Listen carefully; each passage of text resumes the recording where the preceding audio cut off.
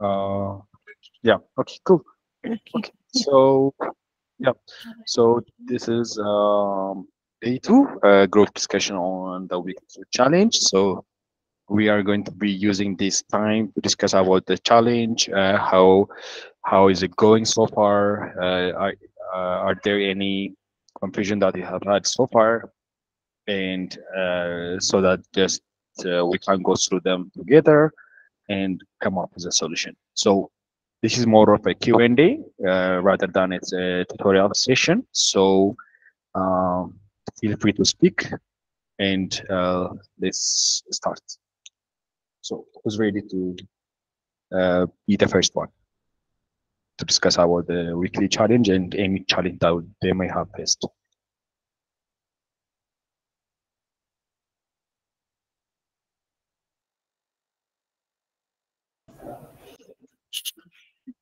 So maybe yeah, feel free, and if you have any question you're allowed, maybe so there is no small question, if there's something that unclear, it might be about the challenge, or it might be something about some information or something, whatever it is. But since it's a discussion, let's discuss whatever the issue we have.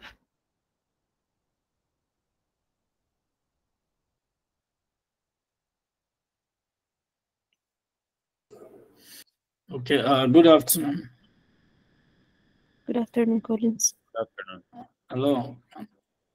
We can Good hear Yeah, you. afternoon. You can okay. go. Thank you very much for thanks for the opportunity. I just want to say for this week, I think so far it's been so interesting and even much more understandable for me than last week. I believe maybe last week I was not being settled then. Maybe that was the reason. And I think yesterday I requested that I want to maybe get a more explanation if maybe there will be an extra opportunity for a class regarding the last week, the VLOOKUP and all that. So that is the area I really need to master that area. That's where I had a challenge for last week, and so I would really want to be put through again because it's very important for even my work. So that's where I have a challenge for this week. It's been very wonderful. I've been able to grasp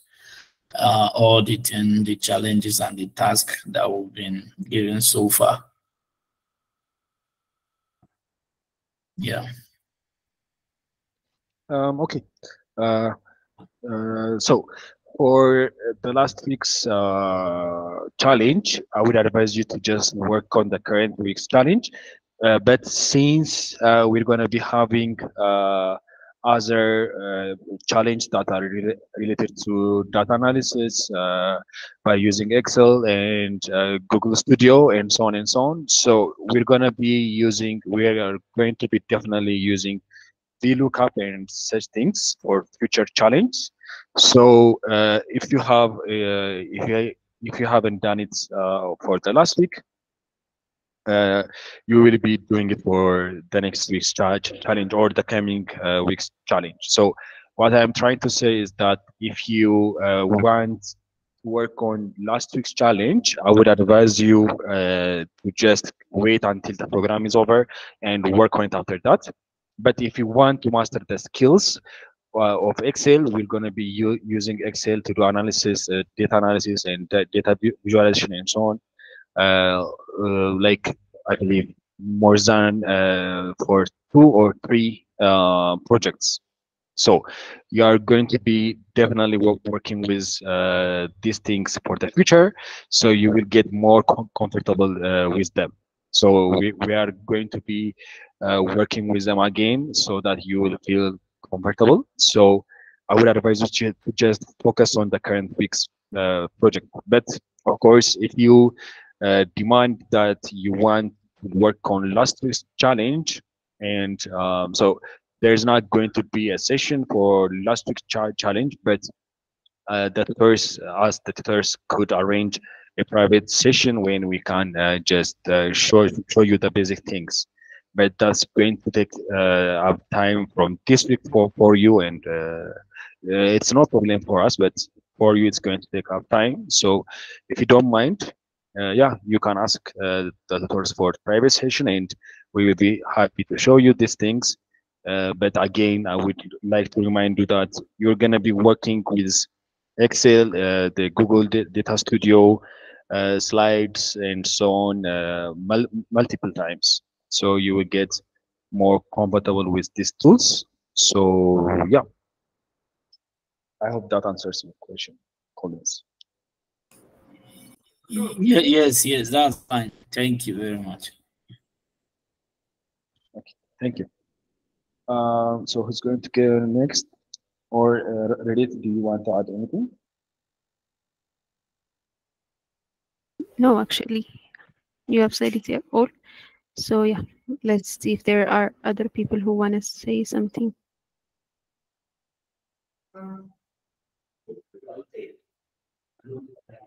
Okay, Risani, you can go. All right. Good day, everyone. Uh, I really want to appreciate you for the opportunity given to us. And thank you for all the sessions, wonderful presentations. Uh, I just have few observations that I actually want to bring up, and the respect of the tax, because it seems last week I was unable to do all the tax. I was just able to do just one of the challenges, that is the non-technical one that I submitted. Later, I discovered that there are other tasks that I needed to have submitted. But this time around, I got a mail today again about another tax, and I have the tax on the hiring process, the human resources something.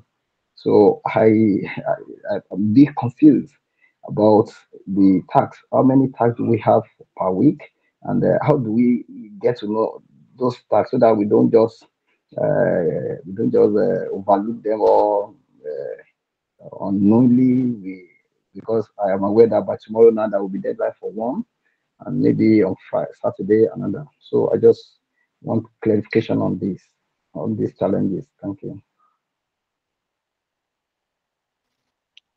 Yeah. So I want to distinguish between task and submissions. So every week you're gonna have at least 3 submissions, which is going to be the interim submission and the final submission on the technical side, and at least one submission for the non-technical side. So there's going to be at least 3 submissions every week, and the date for these submissions is the interim submission for every Wednesday, I believe the non-technical submission for every Friday, and the final submission for every Saturday. So if there is any change, I believe there's just one week. There is one challenge that you are going to work for 2 weeks, but we will announce that the new challenge submission dates then. So these are the submissions. I'm talking about the submissions. So this is the at least or the minimum submissions that you are going to have per week. But for the tasks, you have to look at the challenge document. So for this week, for the interim submission, which is going to be tomorrow for the technical challenge, of course, you are going to submit task one. So every challenge has some challenge could have like 3 tasks, 4 tasks, 5 tasks, and so on. So that's not fixed, but on the submissions or the due dates, you have specified which tasks you are going to submit on which submission. So, for instance, for this week, for the interim submission, you are expected to submit task one, and for the final submission, which is going to be on Saturday, you are expected to submit from task two up to task four. So for the tasks, it will be announced or it will be specified on the challenge document. But as for the submissions, you are going to have at least 3 submissions per week. Two technical submissions, the interim and the final, and one non-technical submissions, which is the carriers submissions. So how you are going to distinguish between these things is by looking at the names. So for the technical submissions, you have interim submission. No, we specify that it is interim submission and the type of file it has accepts on the assignment side. And for the non-technical, it says non-technical and what type of assignment it is. So maybe if you can't share your screen, I can show you which is which. But like, did I answer your question or did I create more confusion? Yeah, thank you. You actually answered a bit of it. I want to have the final submission. Is it going to be comprises of all the taxes from the tax one down that we have to submit again on the final submission? Yeah, like that depends on the challenge document. So you have to look at the final document. I'm sorry, you have to look at the challenge document, and under the due date we have the final submission, right? And under the final submission, we actually specify which tasks you have to include. For instance, for this week, you're not expected to submit task one. Task one is only submitted on the interim submission. For this week only, you are expected to submit from task 2 up to task 4 for the final submission. But for instance, for last week, you can go ahead and look at the challenge document. It's specified that you have to submit all of the tasks on the final submission, including what you have already submitted on the interim submission. So it's not like a fixed thing which specifies which tasks you have to submit on which week or on which submission, but rather every week we are going to specify on the challenge document which is going to be included in which submission. So I think Reddit is already sharing. Yeah. So yeah. So for the interim here, we have specified that it's only task 1, and for the final, we have already specified that it is from task 2 up to task 4. Yeah. So you have to always go and refer to the challenge document to see which is expected to be submitted when. Also, and it's not only for this week's challenge, it's on every week's challenge, and on every challenge document it is going to be mentioned on the place that we've shared now. Okay, so you can check that which part are you to know which part are you going to submit. Okay, great, thank you. Okay. Another question or point of discussion, I can say? Ideas, suggestions? Okay, Ndakal, you can go. Okay, sorry about earlier. My question is on this week's challenge, writing job descriptions. In that, we've got about 4 departments. Finance is there, IT is there, business development and public relations. In the information technology, there is this it says create job descriptions for roles such as software developers, IT support specialist, and network administrator. Do we pick one of the mentioned positions for this task, or do we have to go through the all of the list? Like I have to make a job description of software developer for information technology, then IT support specialist for information technology, and then a network administrator for information technology. Do we have to go through all of them, or do we pick one of them? That's my first question. Yeah.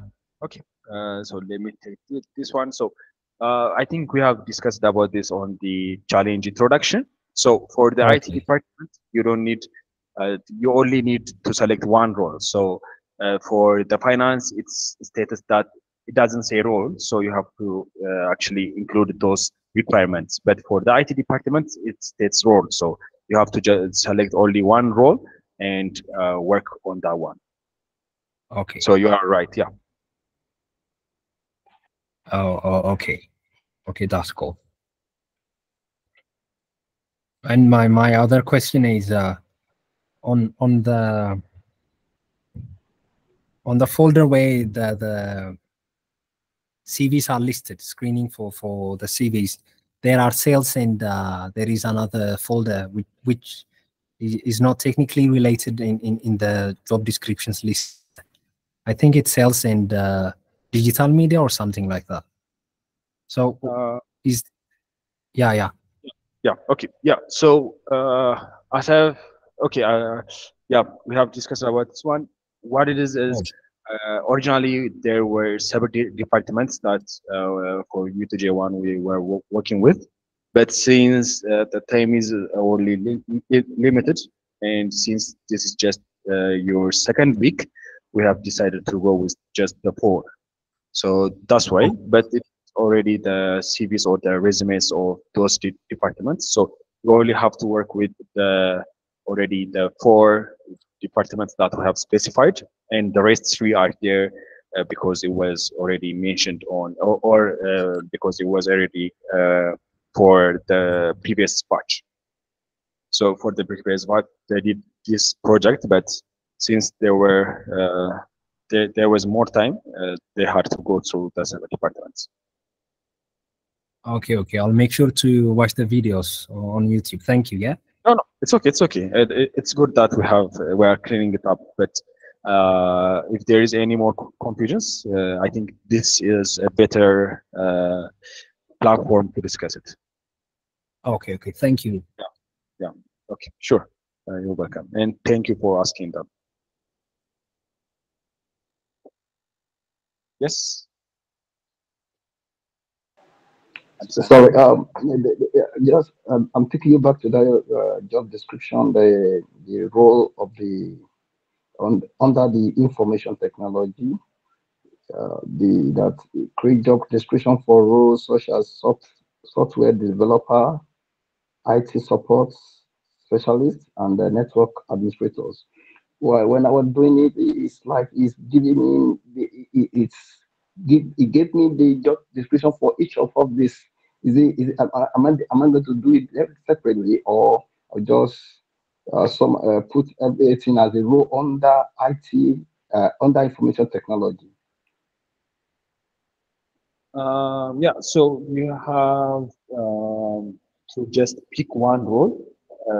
Okay. That yeah. So that was what Ndekado was talking about. So earlier. So for the IT department, we have actually put a list of roles. For the other departments, just a list of requirements. So for the IT department, since it's a bit wide, you can just pick one role and work with that role.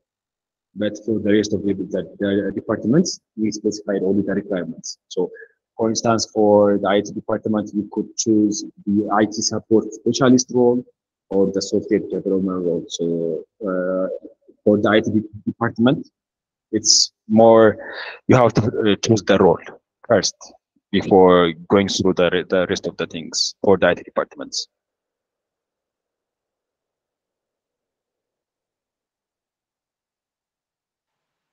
Okay. Thank you. Okay, good. Any more questions? These are really good questions. So yeah, I think if you had more, it's good. It's better. The more the merrier.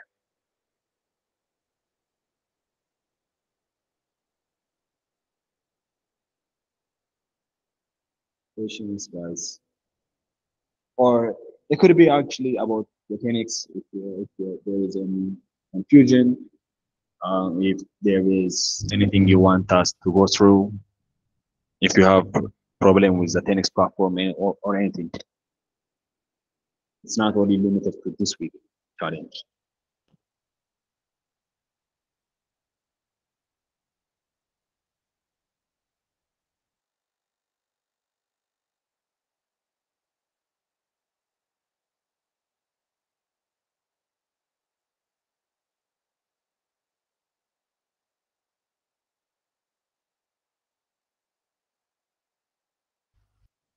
Okay, if everything is clear, show me some thumbs up and we can end the session.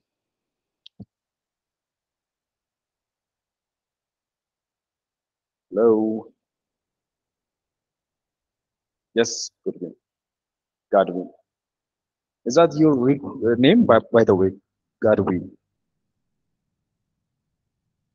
Yeah, it's Godwin. Oh, it's interesting. All right, thank you. Yeah, yes. Yeah, mine has got to do with the tax 2 to 4.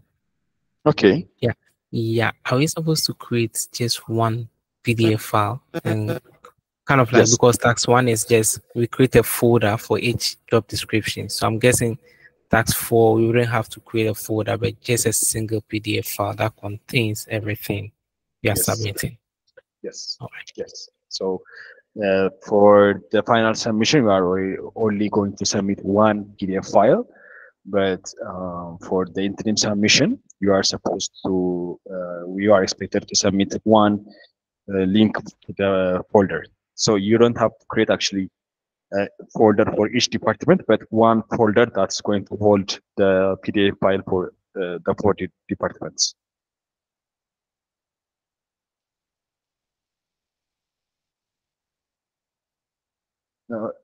Is that clear? Yeah, that's clear. Thank you. Okay. Thank you, guys.